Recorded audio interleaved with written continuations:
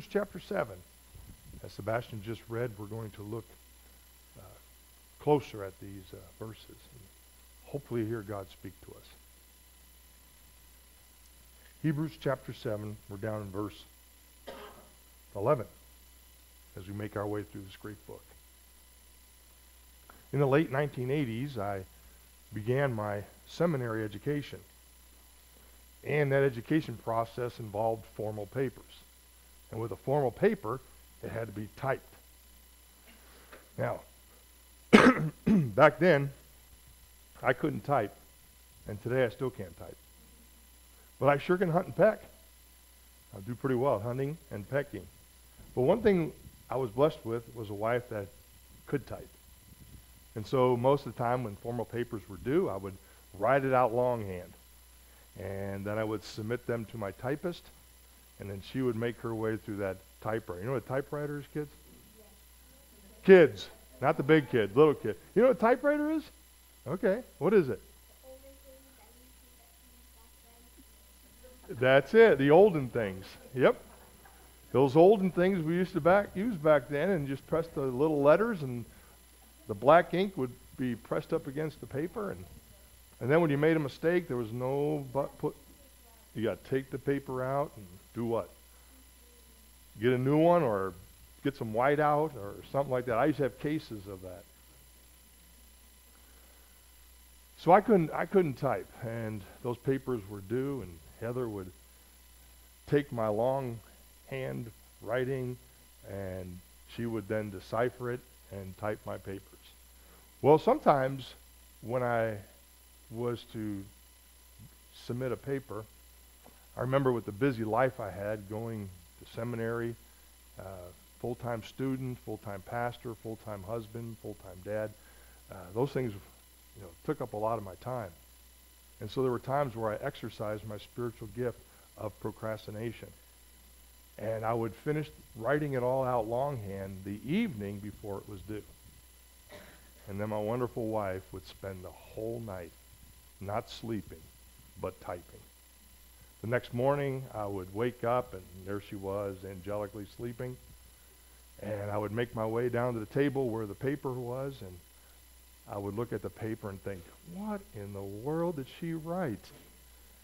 Nothing was what I wrote down in that paper, but she had interpreted things and began to insert her own ideas.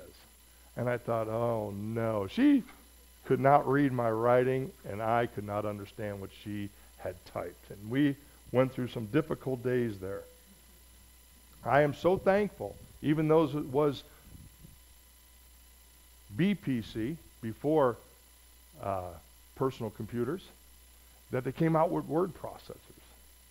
And the computer system was now available to people in their homes, and you could take now a computer and you could do some word processing and you can write your papers. Even someone like me, I'm able to do that. And then the thing just kept progressing, didn't it? I mean, more and more. Today, what you can do is you can speak into your computer and it begins to type. What's next? Well, I'm thinking, what's next? Are we going to be able to think and the computer will understand what we're thinking and begin to type? You know, man is so creative, capable of improving on the things that they're already using, and you just never know what's coming next. That creativity. Now, in the case of what God is doing in the Bible concerning the Old Testament and the New Testament, there was an Old Testament way of approaching God, and that was through the priesthood. Vicariously, the priest would, on behalf of the people, come in the presence of God. They couldn't. And God didn't just all of a sudden come up with a new idea and say, hey, what we're going to do is we're going to change this thing around, and I'm going to send my son, and he's going to be the high priest, and he is going to be the one who is going to enable people to come into my presence. This was always God's plan. Before the foundation of the world, God chose to crucify his son on our behalf so our sins might be forgiven, and so that we would have the privilege to come into the presence of God. One thing about Jesus, when he came, there's nothing you can do to improve that. It will never get better than coming to God through Jesus Christ. And guess what? You can't add anything to it. It's already the best thing. There's nothing left for you and me to do to improve what God has made available for us through Jesus Christ. And God has sent his best for you and me. To meet what? Our greatest need. You see, our greatest need is not to communicate better. Our greatest need is not to be able to drive great distances or fly great distances better. Our greatest need that God provided for is that we can come into the presence of the one who created us, who sustains us, and who wants to have a relationship with us forever and ever. That's our greatest need. Now this morning I want to share with you some needs that lead up to that I find in these verses, and I hope they will help you. And your outline this morning, number one. The first need. There was a need for completion. There was a need for completion. Look at verse 11 again. If then perfection came through the Levitical priesthood, for under it the people received the law, what further need was there for another priest to appear, said to be in the order of Melchizedek and not in the order of Aaron? There's a question there. There was a priesthood in the Old Testament that made it possible for people to come vicariously into the presence of God through the high priest. Then there came the superior priesthood, as we saw last week in verses 1 through 10. The eternal priesthood of Melchizedek. If the Old Testament priesthood could actually make it possible for every person to come into the presence of God, why was there need for another priesthood? Well, the obvious answer is it couldn't. Man could not be reconciled to God. Man could not be brought near to God. There was a barrier of sin. And the old priesthood only typified what would come, that would enable the complete removement of sin and access into the presence of God. That's what perfect means. Perfect means a process of completion. God perfected his plan by sending his Son, the one and only true high priest who rules and reigns forever and ever. In the Old Testament, when someone sinned, they had to bring a perfect sacrifice, an animal, without any blemish. Then they would have to identify with that animal, as though that animal was actually taking their place by shedding its blood for the punishment, the payment of their sin. So they had to identify with that animal. And then the worshiper had to actually slaughter that animal, inflict death upon that animal. And then the Day of Atonement would come, that one day a year, when the high priest would actually go into the Holy of Holies and there sacrifice the perfect lamb. They looked forward to that one day that their sins would be covered through this sacrificial offering. It was done over and over again because it never was able to completely satisfy the payment for sin. It could never fully cover man's sin by removing it until the perfect lamb came. It was there when John the Baptist was baptizing people and Jesus came. And he turned and told the people as he pointed to Jesus and said, "Behold, the Lamb of God who takes away the sins of the world." This Lamb would take away the sins of the world once and for all and completely cleanse man from their sin. Now, if there was an inadequate priesthood, the result would be there would be inadequate priests. And that's what verse 11 says. What further need was there for another priest to appear if the old law satisfied the covering or payment and the removal of sin? Verse 25 of chapter 7. Therefore, he, is always able to save those who come to God through him, since he always lives to intercede for them. What they were incapable of experiencing through the Old Testament law of priesthood, in Christ Jesus, they were able to experience complete cleansing and coming into the holy presence of God. Jesus always, always, the new high priest, makes that provision for us.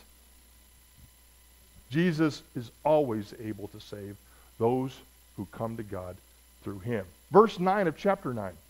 This is a symbol, speaking of the Old Testament, of the present time. That's what they were experiencing. They were experiencing that transition time between Christ's death, resurrection, and ascension, and then the destruction of the Old Testament law when the temple was destroyed. They were in this in-between time. And he said, this is that present time, during which gifts and sacrifices are offered that cannot perfect the worshiper's conscience. The Aaronic priesthood, Aaron priesthood, could not perfect the worshiper's conscience, could not completely cleanse them. Not even the one who was making the sacrifice. The priest himself, could his actual conscience be perfected.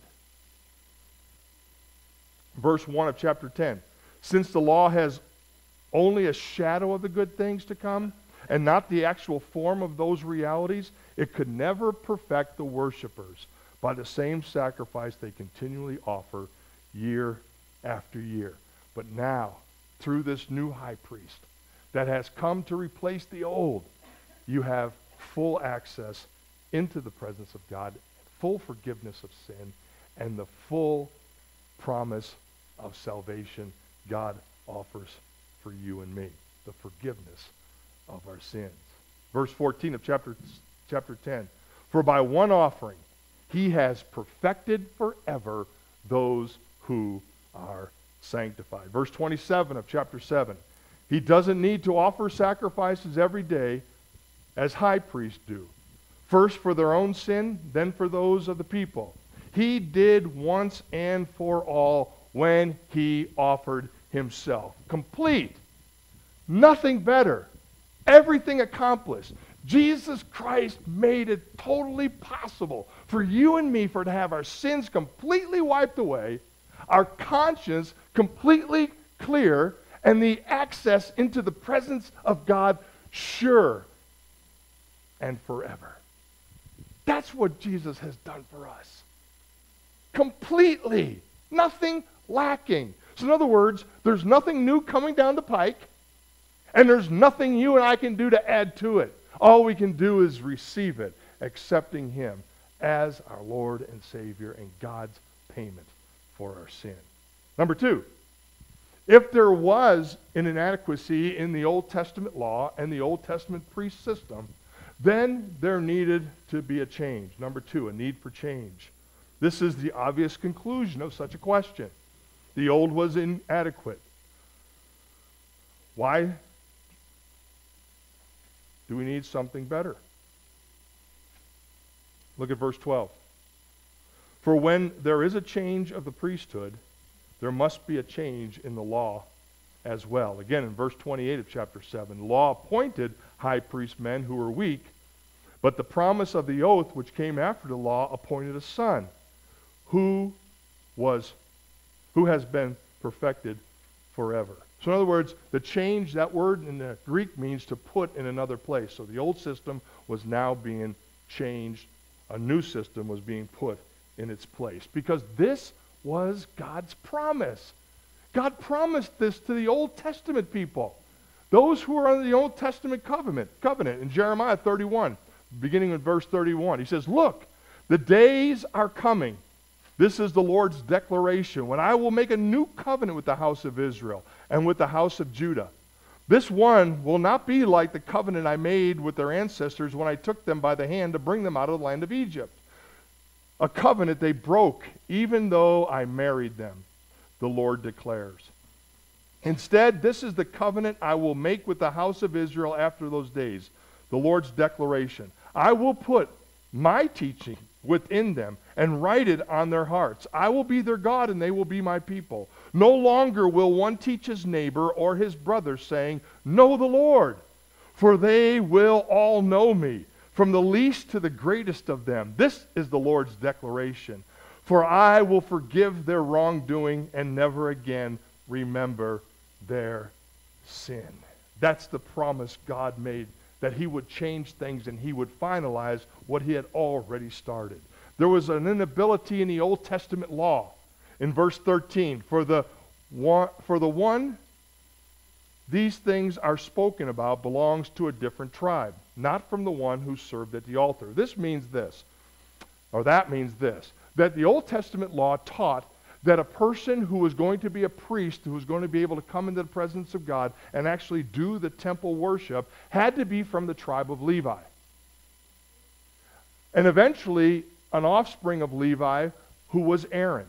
So in order to be a high priest or to serve in the temple as a priest, you had to be from the family of Aaron, who was from the family of Levi, one of the sons of Jacob, the sons of Israel. Got the picture?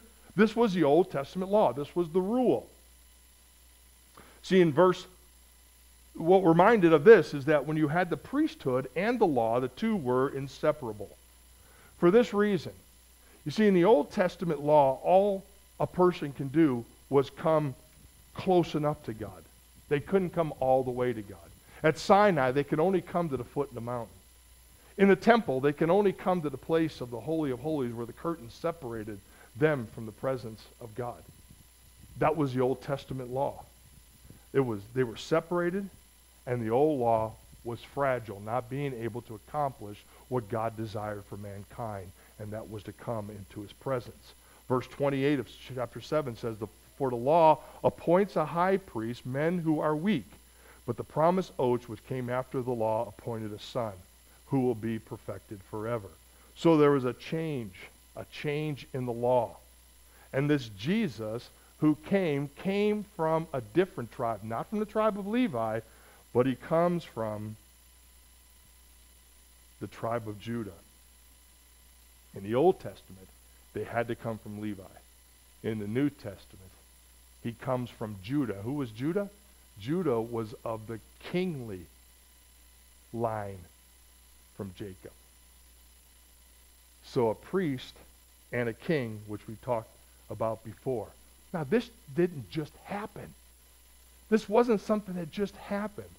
All of a sudden, Jesus was born into the world, and just so happened he came from the line of Judah.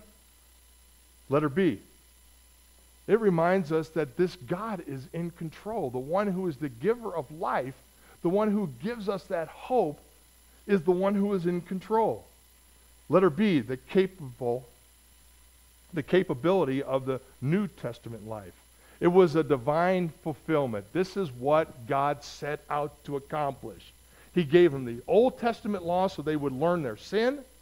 He gave them God's holiness. And he gave them the New Testament covenant in Christ Jesus so they would know his complete forgiveness. Verse 14, now this is evident that our Lord came from, where? Judah. A family line that had nothing to do with temple worship. They weren't allowed to serve in that capacity, but they did serve as kings. So this priest who comes is a king.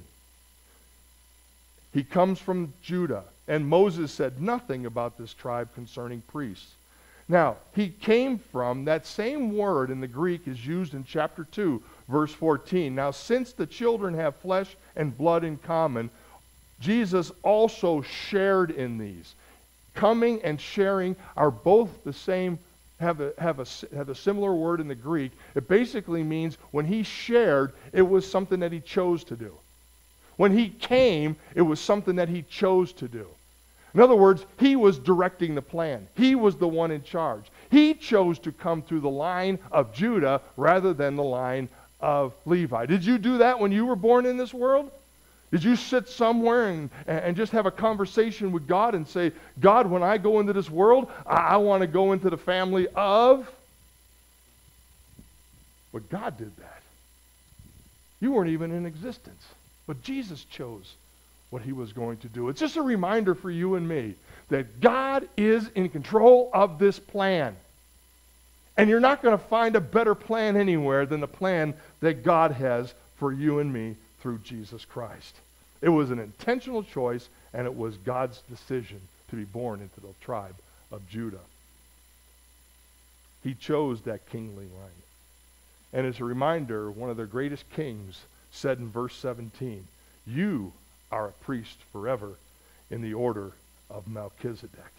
In Isaiah chapter 11, verse 10, "On that day the root of Jesse will stand as a banner of the peoples." Or Jesse came from the line of Judah. Jesse was David's dad. It's a reminder again, from that lineage, this great high priest would come. In verse 15 of that same chapter, verse 15 and 16 of chapter 7 of our passage this morning. "And this becomes clear if another priest like Melchizedek appears, who did not become a priest based on the legal commands concerning physical descent, but based on the power of an indestructible life." There's the key. The power was in the fact that he had an indestructible life. Every priesthood in the Old Testament system eventually died. Even though Jesus was crucified as the Lamb, he raised himself and lives and reigns and rules forever, like no other priest. Like no other priest in the Old Testament. The root of Jesse in Jeremiah 23:5 tells us, "That day is coming. This is the Lord's declaration. I will raise up the righteous branch of David, and he will reign wisely as king and administer justice and righteousness in the land." It's that life power that he gives us. It's the life that he has that he extends to you and me, enabling us to have life in God and to come into that living presence of God unhindered because our sins are forgiven. You see, only life can overcome death. You know, the greatest need that we have is to come into the presence of God. But unfortunately, we have a problem with sin, and we have a problem with death that does not allow us to come into the presence of God. We are dead spiritually, which does not allow us to come into his presence. We are dead spiritually because of the sin in our lives. But God has met those needs. He has forgiven us sin. He has not given us death, but he has given us life. And he has given us access into his beautiful presence. Only life can overcome death. Only forgiveness can overcome sin. Only light can overcome darkness. Only bread from heaven can overcome spiritual hunger. And only being clothed in Christ can overcome the nakedness of our sinful nature. And only divine wisdom can overcome the ignorance of humanity. And only the creative, sustaining power of God gives victory over the defeating, deceiving power of Satan.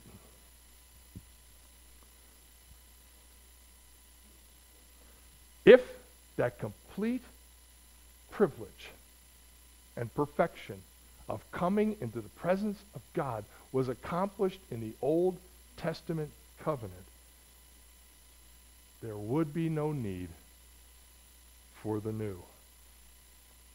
But it couldn't accomplish that purpose. But Jesus did. Something had to change. And guess what?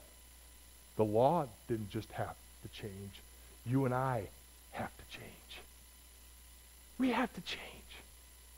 Being here this morning can only have a fulfillment in God's plan is that if you and I walk out of this place, we are changed because we met God. If you're the same person leaving this place as you came in, you did not meet God. When you and I meet God and he speaks to us, our lives are continually being changed. And we need God to speak to us today. You don't need me to speak. You need to hear what God wants to say to you. And when God says something to you, guess what? You will be changed if you respond to what he says.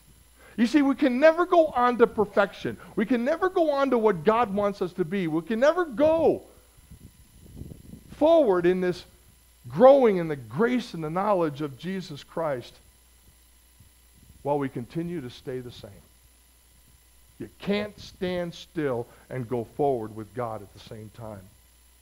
We will never go to or continue with God staying the same. A change must take place. You see, in God's plan, it's a fulfillment of that reminder. Something has to change. And God is in the people-changing business. And he wants to change us forever. So what needs to take place? Number 3, there's a need for cleansing. There's a need for cleansing. There's a need for completion. There's a need for change.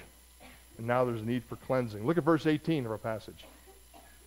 So the previous command is annulled because it is weak and unprofitable. For the law, what does it say? Perfected what? Nothing. The law perfected nothing. Well, what did it do? Letter A. It only revealed sin. That was the law's purpose. Yes, it shows us the holiness of God, the greatness of God, how morally perfect God is. But the law only reminds us that you and I, we fail to meet God's standard. That's what sin is. Sin is missing the mark. The Bible says, for all of us have sinned and fallen short of God's glory, his standard, his perfection. And as a result, you and I have died spiritually, and we deserve God's just punishment. All the law did was to show us that we have a need to change. We're a mess. In Romans chapter 3, verse 20, for no one will be justified in his sight by the work of the law, because the knowledge of sin comes through the law. In Psalm 19:7, it says, the law is wonderful, converting the soul.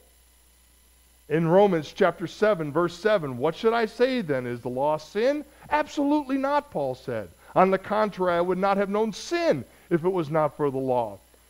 For example, I would not have known what it is to covet if the law had not said, do not covet. The law has its purpose, not to perfect us, but to show us how imperfect we are and how separated we are from God and how much we are in need of coming into his presence. We need God's forgiveness. And 1 Peter 1:10 and 12 says a similar thing about the purpose of the law.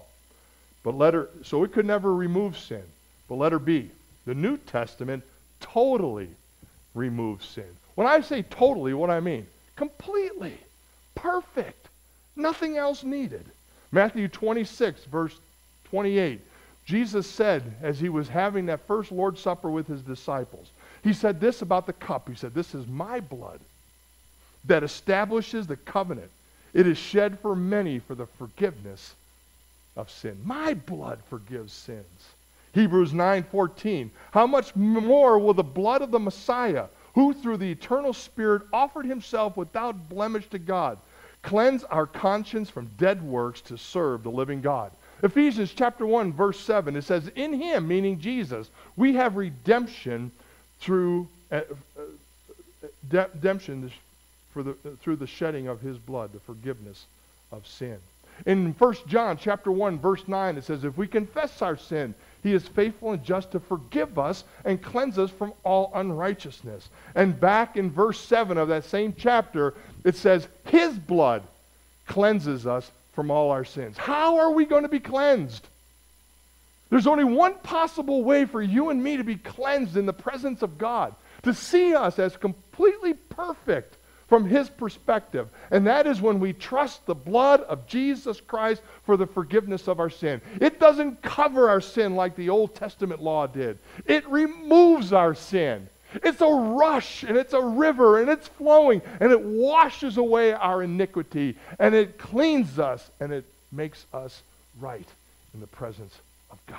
Righteous, holy, perfect in his presence. So why is that cleansing needed? Why is it needed? Why do we have to have that cleansing? For what reasons?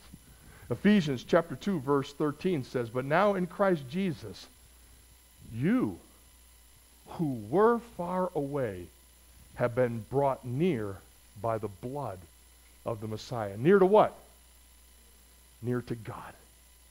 James chapter 4, verse 7, the cleansing, he says this, therefore submit to God. But resist the devil and he will flee from you. Draw near to God and he will draw near to you.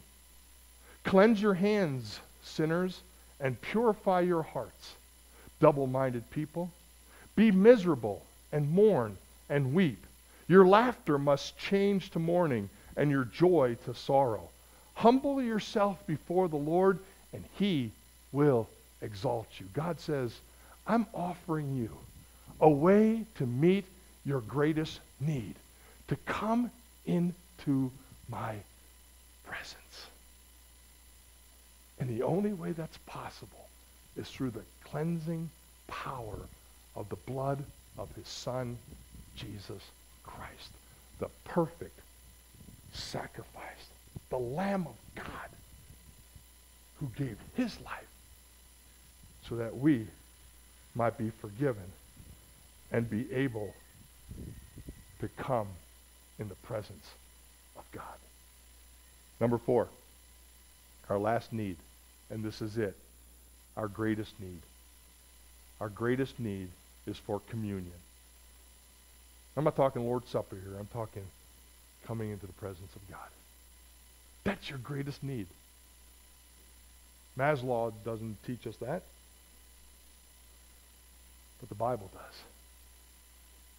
Our greatest need is the forgiveness of sin, the power of life, and to come in the presence of God through a new living way, Jesus Christ. Look at verse 19. But a better hope is introduced, through which we draw near to God. You get the picture? I hope you do. Being an Old Testament worshiper, there was only one person who could actually go into the presence of God, and no one else could. It could not do that perfect work of bringing us into the presence of God. Only through Jesus Christ, God's completion of his plan of redemption, enables us through that high priest, through that king, to come into God's presence. Now, letter A, you cannot come into God's presence with zeal. You cannot come through zeal. Romans chapter 10, verses 1 through 2. Paul said this concerning his Jewish brothers. He said, brothers, my heart desire and prayer to God concerning them is for their salvation. I can testify about them that they have zeal for God. You know what zeal for God is, do you? Excited about the things of God. But they have a zeal, but not according to knowledge. Who of us is not impressed with those, especially yesterday, riding their bikes through our streets, trying to stop you and have a conversation about God? Folks, they have a conversation about God. They have a zeal about God. They have an excitement about God. But if they don't know Jesus Christ as the true and only God, it doesn't matter how zealous they are about what they do. It doesn't matter how zealous you are about your church. It doesn't matter how zealous you are about your ministry. It doesn't matter about your fervency in prayer, your giving, your service. If you have a zeal for all of those things, of godly things, it means absolutely nothing if you do not know God. You can have a zeal for all the wonderful things of God, and folks, we should have, but they can never replace knowing God, knowing him. So letter B, we must come through knowledge, knowing him. Philippians chapter 3, verses 4 through 9. But when the kindness of God our Savior and his love for mankind appeared, he saved us, not by working righteousness that we do, but according to his mercy, through the washing of the regeneration and renewal by the Holy Spirit. He poured out this Spirit abundantly through Jesus Christ our Savior, so that we, having been justified his grace, may become heirs in the hope of eternal life.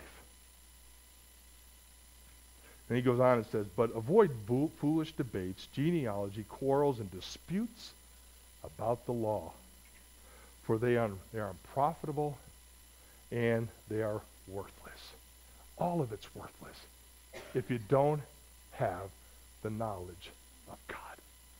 I didn't say about God. A lot of Christians today have a knowledge about God, but they don't know him in a relationship. Does that make sense? People know about God, but they do not know him. Jesus said, this is eternal life, that you may know the one true God and his Son, Jesus Christ, whom he sent.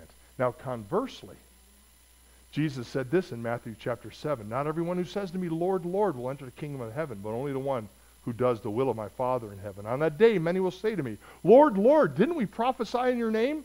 Didn't we drive out demons? Didn't we pray? Didn't we go to church? Didn't we serve as a pastor in your church? Wasn't I a deacon? Didn't I do all these wonderful things? And he said, then I will announce to them, I never knew you. Knowing God is also God knowing you. The point is this, God knows all things. He knows about you, but he wants to know you. He wants to have a relationship with you. He wants to be able to speak to you so you can speak to him. How many Christians I hear today when I say, how's your relationship with the Lord? I pray every day. Well, that's not a relationship. That's a one-way street. When does God get to speak to you? He has given us his word.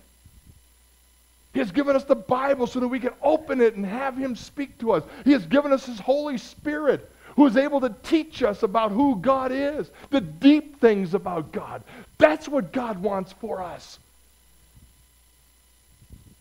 And you and I have been privileged through Jesus Christ to come into the presence of God through his blood so that we may commune with him. Now, we ought to be excited about the things of God.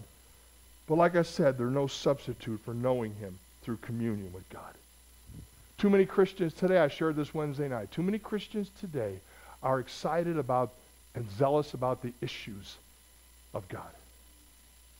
Christians today are excited about the findings as they study God's word, these little nuggets of truth. Christians today are excited about their ministries, but very few Christians today are excited about what God is saying to them because they don't hear God speaking to them. Get in a conversation with a Christian and say, hey, what are you doing serving the Lord? They can tell you a whole list of things they're doing to serve the Lord. Tell me what's important about the doctrine and the teaching of God. And they can give you a whole bunch of things. And then ask them this, what has God been saying to you as he's been speaking to you through his word and his spirit? And then a silence comes. And you have to say to yourself, what's wrong? Something's wrong. Now, there have been those of you whom Wednesday night when you share with us what God's been saying to you. And I'm telling you, there's not much in my life that gets me more excited than to hear what God is saying to you. To hear the Tressler family tell us that through a study, God began to speak to them and to guide them into the ministry he wants for them. That blesses my heart. I hate the fact that we're going to lose this family, but I love the idea that they have been walking with God and God is leading them because they experienced his manifestation speaking to them. The Bible offers us this privilege, and you and I have to do it. In Isaiah, he says, draw near to me. Everyone who thirsts, come to the water. And without money, come and buy everything I have for you. It's all available. I'll give you even the money you need to purchase it. I've already paid the price.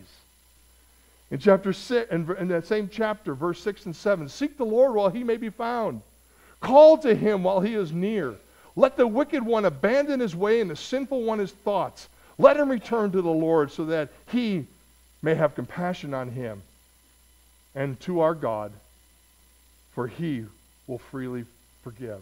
Psalm 65:4, how happy is the one you choose to bring near to live in your courts. You will be satisfied with the goodness of your house and the holiness of your temple.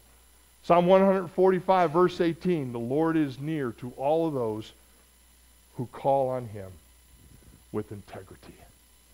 That's what God has done for us in Christ Jesus. He's given us the old law, the Old Testament, to show us our need so that we will know that we are a mess without God. He's given us the New Testament so that we may know his forgiveness, but most importantly, that we may know him and walk with him in his holy presence. Folks, there hasn't been anything in these last few months that has spoken to me more than what God has spoken to me in this sermon. As I prepared for this, it was a reminder how woefully short I fall from what God truly wants for me. He doesn't want me to be a great pastor. He doesn't want me to be a great minister. He doesn't want me to be a great father. He doesn't want me to be a great husband. He wants me to walk with him. And he'll take care of everything else. It's so easy to lose focus, my friends.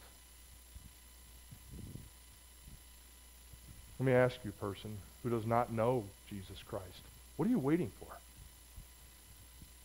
What are you going to wait for? You're going to wait for one day that you're going to have to meet him through your death. It's for each man to die once, then comes not opportunity.